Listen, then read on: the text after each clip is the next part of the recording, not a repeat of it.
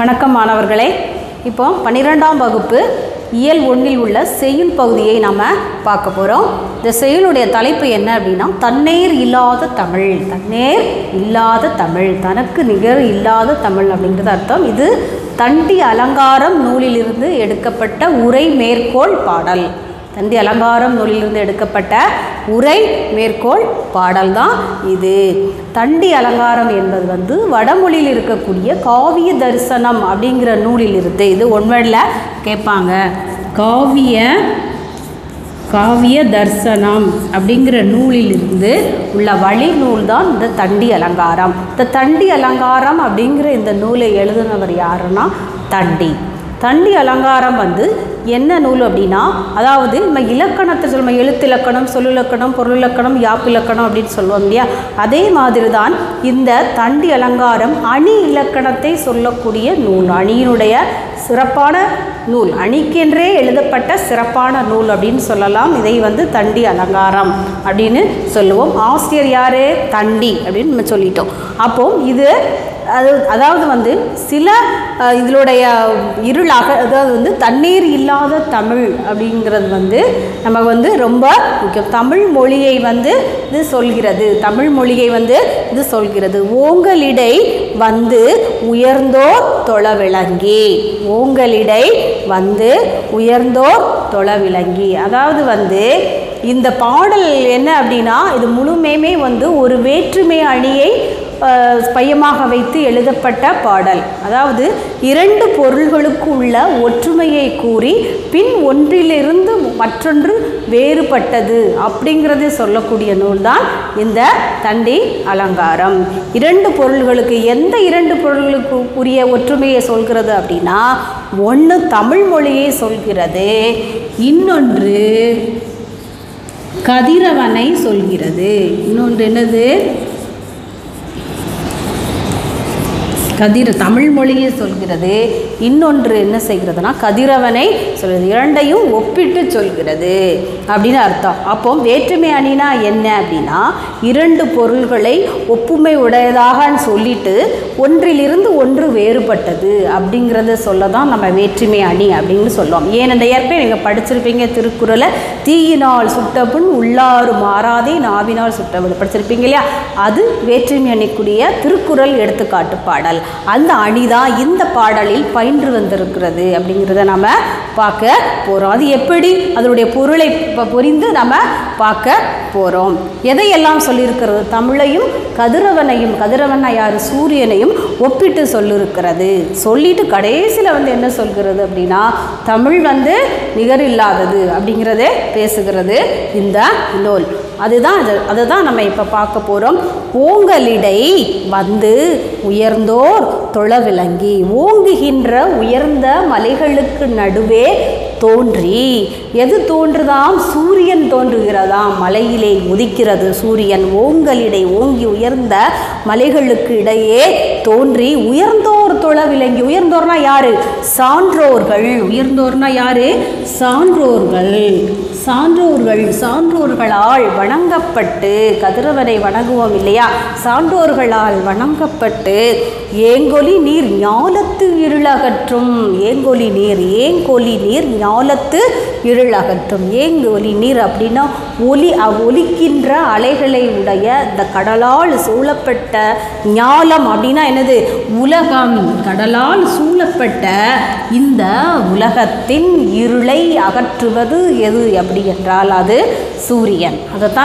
அதைத்தான் சொல்லியிருக்கிறாங்க. ஓங்கலிடை உயர்ந்தோர் தொழவிளங்கி ஏங்கொலி நீர் ஞாலத்து இருளகற்றும். உலகத்தினுடைய இருளை போக்குகின்ற ஒரு சக்தி கதிரவனுக்குத்தான் இருக்கிறது அப்படிங்கிறத நம்ம சொல்கிறோம். ஏங்கொலி நீர், ஒலிக்கின்ற அலைகளை உடைய இந்த கடலால் சூழப்பட்ட இந்த உலகத்திலே இருக்கக்கூடிய இருளை அகற்றுகிறது. சூரியன் இல்லைன்னா நமக்கு எப்போவுமே இருட்டிலே தான் இருக்கும். அப்படிதானா? சூரியன் நமக்கு இந்த ஒரு பகல் முழுவதும் நமக்கு சூரியன் வெளிச்சத்தை தருகிறது, அப்படிதானா? அதை தான் நம்ம என்ன சொல்லலாம், இருளை அகற்றுகிறது. இந்த பூமியில் இந்த உலகத்தில் இருக்கக்கூடிய இருளை அது அகற்றுகிறது. உங்களிடை வந்து உயர்ந்தோர் தொலைவிலங்கி ஏங்கொலிங்கின் ஞாலத்து இருள் அகற்றும் ஆங்கவற்றுள். இருளை அகற்றுதா? சூரியன் இருளை அகற்று ஆங்கவற்றுள் அவற்றுள் மின்னேர் தனியாளி வெங்கதிர் ஒன்று அப்படின்னு சொல்லுது. அதாவது இது பொதுவாக சொல்லிட்டு ஞாலத்து இருளை அகற்றுவது எது அப்படின்னு சொல்லிட்டு மின்னேர் தனியாளி, மின்னுகின்ற தனியாளி, ஆளி சக்கரத்தை உடையதே மின்னே, அதாவது இந்த சூரியன் சக்கரத்தை மின்னேர் ஒளிக்கின்ற சக்கரத்தை உடைய அந்த சூரியன், அதைத்தான் வெங்கதிர் வெண்மையான கதிர்களை பாய்ச்சுகின்ற அந்த சூரியனை சொல்லுகிறது.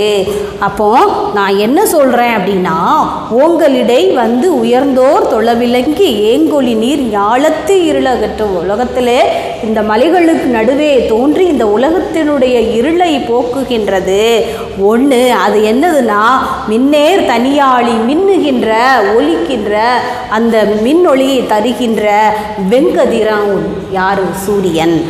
ஏனையது இன்னொன்று என்ன என்றால் தண்ணீர் இல்லாத தமிழ்.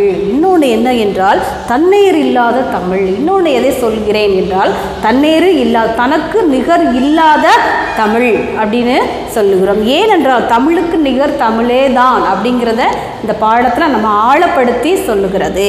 ஏதாவது சூரியன் கூட பால்வெளி மண்டலத்தில் சூரியன் மாதிரியே இன்னொரு மண்டலம் கூட இருக்கலாம், விண்வெளிகள் கூட இருக்கலாம் அப்படிங்கிறத நம்ம யூகிச்சுக்கலாம், நினச்சிக்கலாம். ஆனால் தமிழுக்கு நிகர் வேறு எதுவுமே கிடையாது, தமிழ் தான் அப்படிங்கிறத சிறப்பித்து சொல்வதற்காக அமைந்த உரை மேற்கோள் பாடல் தண்டி அலங்காரம் என்கின்ற அணி இலக்கண நூலினுடைய உரை மேற்கோள் பாடல் தான் நமக்கு பாடமாக வந்திருக்கிறது. அதை தான் பார்க்கும். ஓங்களிடை, இது மனப்பாட பாடல். மாணவர்களை நீங்கள் கவனித்து படிக்கணும். ஓங்களிடை வந்து உயர்ந்தோர் தொலைவிலங்கி ஏங்கொலி நீர் ஞானத்து இருள் அகற்றும் ஆங்கவற்றுள் மின்னோர் தனியாளி வெங்கதிரொன்று ஏனையது தண்ணீர் இல்லாத தமிழ். தண்ணீர் இல்லாத தமிழ் அப்படின்னு சொல்லி நீங்கள் வந்து இது ராகத்தோடு கூட படித்து நம்ம மனப்பாடமாக பண்ணி வீட்டில் எழுதி பாருங்கள். சரியா மாணவர்களே? இப்போ இதில் வேற்றுமை அணி இருக்குது அப்படின்னு சொல்லியிருக்கேன் இல்லையா? இதில் இருக்கக்கூடிய அணினா பொருள் வேற்றுமை அணி. ஏன்னா முதல்ல வந்து சூரியனை சொல்லிட்டு சூரியனையும் தமிழையும் ஒப்பிட்டு பின் வந்து சூரியனை போல இன்னொரு கதிர்கள், இன்னொரு வெண்கலம் கூட, இன்னொரு விண்வெளி கூட வானத்தில் இருக்கலாம். ஆனால் இந்த தமிழுக்கு நிகரானது தமிழ் தான், வேறு எதுவுமே இல்லை அப்படிங்கிறத நம்ம வந்து தெரிஞ்சுக்கணும். இதுதான் வந்து ஒன்றிலிருந்து ஒன்று வேறுபட்டது. கூற்றினும் குறிப்பினும் ஒப்புடைய பொருள்களை வேற்றுமை படவரி வேற்றுமை அணியே அப்படின்னு இலக்கணத்தார் சொல்கிறாங்க. அதனால் முதல்ல வந்து பொருந்தி சொல்லிட்டு அதுக்கப்புறம் அதிலிருந்து இது வேறுபட்டது, தமிழ் வந்து நிகர் இல்லாதது அப்படிங்கிறது, நிகர் இல்லாதது தமிழ் அப்படின்னு சொல்லி வேறுபடுத்தி முதல்ல சூரியனை அது வந்து என்ன செய்கிறது என்றால் உங்களிடை உயர்ந்தோர் தொலைவிலங்கிய, அதாவது மலைகளிடுக்கே தோன்றி புற இருளை அகற்றுகிறது. ஆனால் தமிழ் மொழி அறியாமை என்கின்ற அக இருளை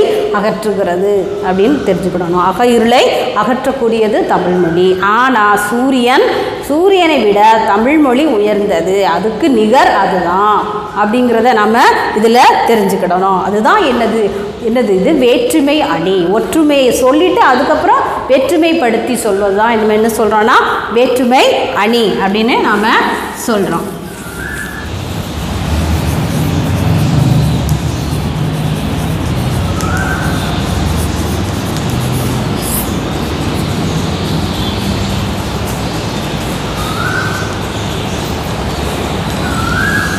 இப்போ இதில் இலக்கண குறிப்புகள் பார்க்கும் பொழுது வெங்கதிரோன்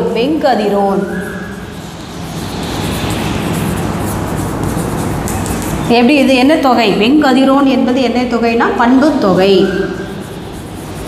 வெண்மை பிளஸ்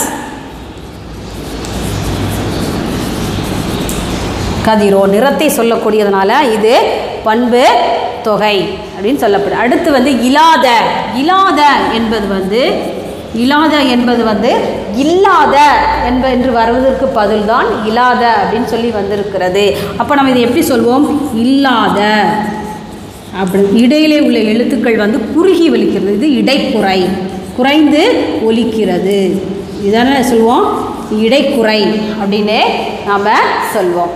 அடுத்து நம்ம உறுப்பு இலக்கணம் பார்ப்போம்.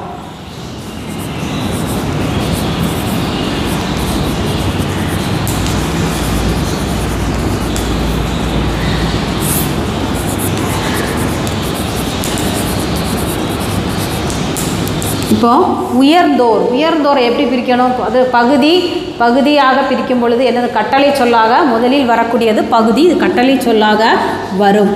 உயர் ப்ளஸ் இந்து இருக்குது. இது என்ன சொல்லியிருக்கேன் அப்படின்னா இந்து வர வேண்டிய இடத்துல தான் இந்து வந்திருக்கிறது அப்படிங்கிறத நம்ம சொல்லுறோம். அப்போ இத்து வந்து என்னது? இத்து வந்து இங்கே என்னது இது? இந்த இத்து வந்து சந்தி, இந்த இத்து வந்து என்னது? இதுதான் விகாரம் அப்படின்னு சொல்லுவோம். அடுத்து இத்து ப்ளஸ் ஓவை எப்படி பிரிப்போம்? இத்து ப்ளஸ் ஓன்னு பிரிப்போம் இல்லையா? இத்து ப்ளஸ் ஓ, இத்து ப்ளஸ் ஓர் இருக்கு இல்லையா? ஓர். ஆறும் ஓரும் ஒன்று தான். ஆறும் பலர்பால் விதி தான், ஓரும் பலர்பால் விதி தான். அது இலக்கணத்திலே இருக்குது. உயர் என்பது பகுதி, இது வந்து பகுதி, இது வந்து சந்தி, இது வந்து விகாரம். இந்தானது விகாரம். இத்து வந்து இறந்த கால இத்திட்டிரின் இறந்த கால இடைநிலை. ஓர் வந்து பலர்பால் வினைமுற்று விகுதி. அதை தெரிஞ்சுக்கிடணும். இது பகுதி, இது சந்தி, இந்தானது விகாரம், இத் இறந்த கால இடைநிலை,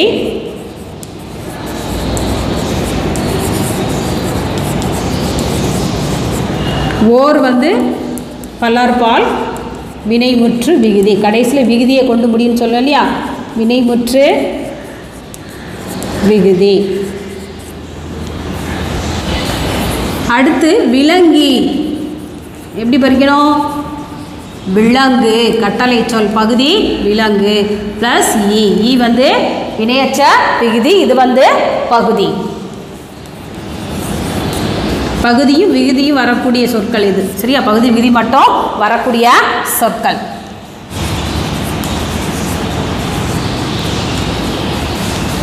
இப்போ வந்து எப்படி பிரிக்கணும்? வா கட்டளை சொல்லாக எப்படி வரும்? வா. இந்து வந்து என்னது? இந்து வந்து என்னது? விகாரம். இந்த இத்து வந்து என்னது? சந்தி. இந்து வந்து என்னது? விகாரம். இது என்ன சொல்ல? இத்து ப்ளஸ் ஊ அப்படின்னு பிரிக்கணும். அப்படியே இத்து ப்ளஸ் ஊ வினையற்ற விகுதி. பகுதி, சந்தி, இந்தானது விகாரம், இது இடைநிலை, இறந்த கால இடைநிலைன்னு போடணும். வெறும் இடைநிலை போடக்கூடாது. ஊ வந்து வினையற்ற விகுதி. அடுத்து உணர்ச்சி விதி பார்ப்போம்.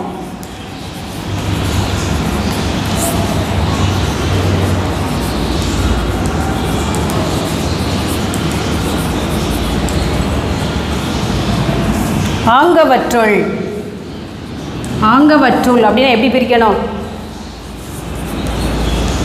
ஆங்கு ப்ளஸ் அவற்றுள் இது பிரிக்கணும். அதாவது இங்கே என்ன வந்திருக்கு அப்படின்னா குற்றிய லுகரச்சொல் புசுடு துபுரு அப்படின்னு சொல்லுவோம் இல்லையா? குற்றிய லுகரச்சொல் ஈற்றிலே நிலைமொழியின் இறுதியிலே வந்திருக்கிறது. வருமொழி முதல்ல என்ன வந்திருக்கிறதுனா உயிரெழுத்து வருகிறது. அப்போ உயிர்வரின் உக்குரல் மெய்விட்டோடும் அப்படிங்கிற விதிப்படி இதில் என்ன செய்ய? இதில் என்ன இருக்குது அப்படின்னா இக்கு ப்ளஸ் ஊ இருக்குது இல்லையா? இந்த ஊ என்ன செய்யும் அப்படின்னா அங்கே உயிரெழுத்து வரனா உக்குரல் மெய்விட்டு ஓடிடும். அதனுடைய மெய்யை விட்டு விட்டு ஓடிவிடும். அதுக்கப்புறம் வந்து இது ரெண்டு என்ன செய்யும்? சேர்ந்து உடல் மேல் உயிர் வந்து ஒன்றுவது இயல்பே அப்படிங்கிற விதிப்படி சேர்ந்திருக்கிறது. அப்போ இப்போ இக்கு ப்ளஸ் என்ன செய்யும்? ஆங்கவற்றுள் காவாக மாறி சேர்ந்து ஆங்கவற்றுள் என புணர்ந்திருக்கிறது. அப்போ உயிர்வரின் உக்குரல் மெய் விட்டோடும் ஃபர்ஸ்ட் விதி. செகண்ட் விதி, இது ரெண்டாவது விதி என்னது அப்படின்னா உடல் மேல் உயிர் வந்து ஒன்றுவதே அப்படிங்கிற இயல்பில் ஆங்கவற்றுள் என புணர்ந்திருக்கிறது அப்படிங்கிறத நம்ம பார்க்க போகிறோம். உடல் மேல்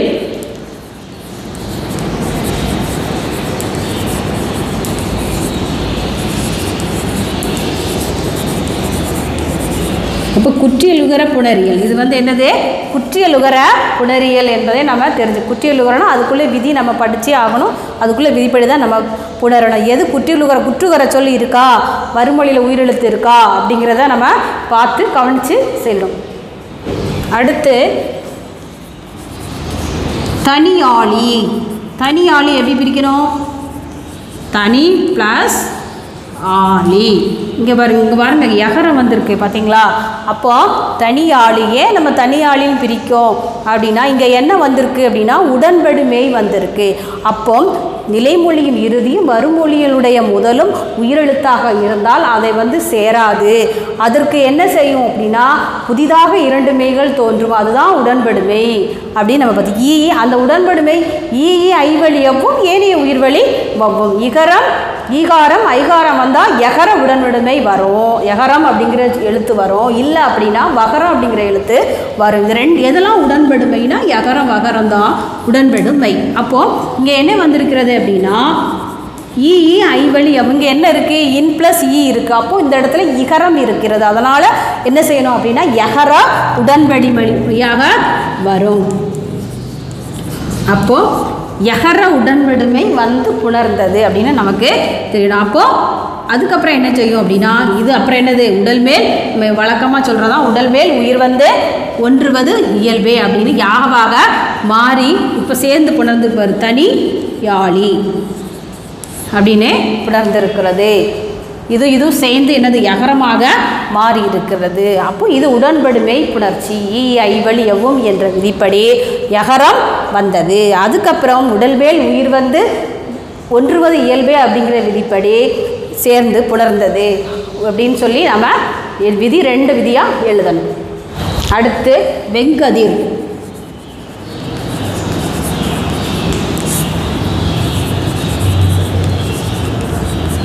வெங்கதிர்னாலே தெரியும், அது பண்பு தொகை பண்பு பெயர் புணர்ச்சி அப்படின்னு தெரியும். வெங்கதிர்னா வெண்மையான கதிர் நிறத்தை குறிக்கக்கூடிய பண்பு சொல், அதனால் நமக்கு தெரியும். வெம்மை ப்ளஸ் கதிர். அப்போ அதுப்போ என்ன செய்யணும்? அப்போ பண்பு தொகை விதிகளை நம்ம என்ன சொல்லணும்? பண்பு புணர்ச்சி விதிகளை கொண்டு வரணும். அப்போது என்னது? ஈறு கெட்டது, ஈறு கெட்டது. அப்போ மையை என்ன செய்கிறோம்? மை கெட்டு போகிறது, மையீறு கெட்டது. அதுக்கப்புறம் என்னது? அதுக்கப்புறம் வெம் ப்ளஸ் கதிரா மாதிரிச்சுமா. அதுக்கப்புறம் என்ன செய்யும் அப்படின்னா இந்த காக்கு இனமான ஞகரமை தோன்றி வெங்கதிர் என புணர்ந்திருக்கிறது. ஈறு போதல் அப்படிங்கிற விதிப்படி மை ஃபஸ்ட்டு முதல் விதி ஈறு போதல் விதிப்படி மை போயிடுச்சு. அடுத்து வெம் ப்ளஸ் கதிரா மாறிடுச்சு. அடுத்து திரிந்து வெம் ப்ளஸ் கதிராக மாறி இருக்குது. வெங் ப்ளஸ் கதிர் வெங்கதிர் மாறுகிறது.